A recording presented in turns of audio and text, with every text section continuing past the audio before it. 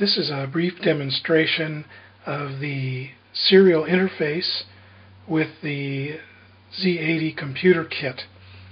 Here's the Z80 kit, which is seen in the previous demonstration. It was connected before to a bus display board, but here it's connected to the serial interface board.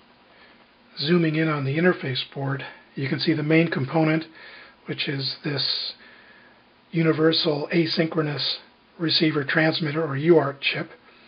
This has the shift registers and other logic to communicate from parallel to serial.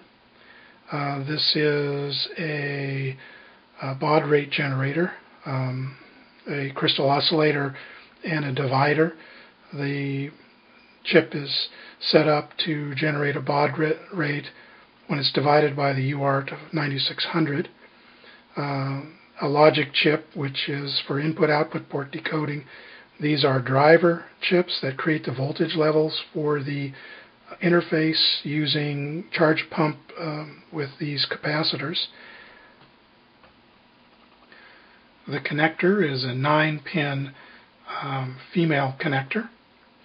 The interface is configured as a data communications equipment, so a straight-through cable to a PC serial port is used.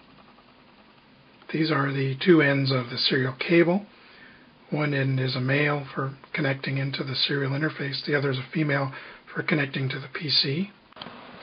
Here's the back of my PC, and we're looking for the serial port. It has the 10101 writing right above it, and we connect one end of the serial cable here, and we connect the other end of the serial cable here. Now we connect power to the computer.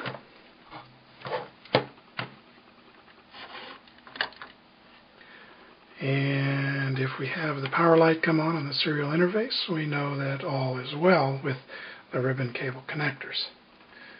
Focusing on the computer board, we have the fast clock running. The computer's in reset. The ROM is a version 7, and we have the starting address of the monitor program, which is 04C0.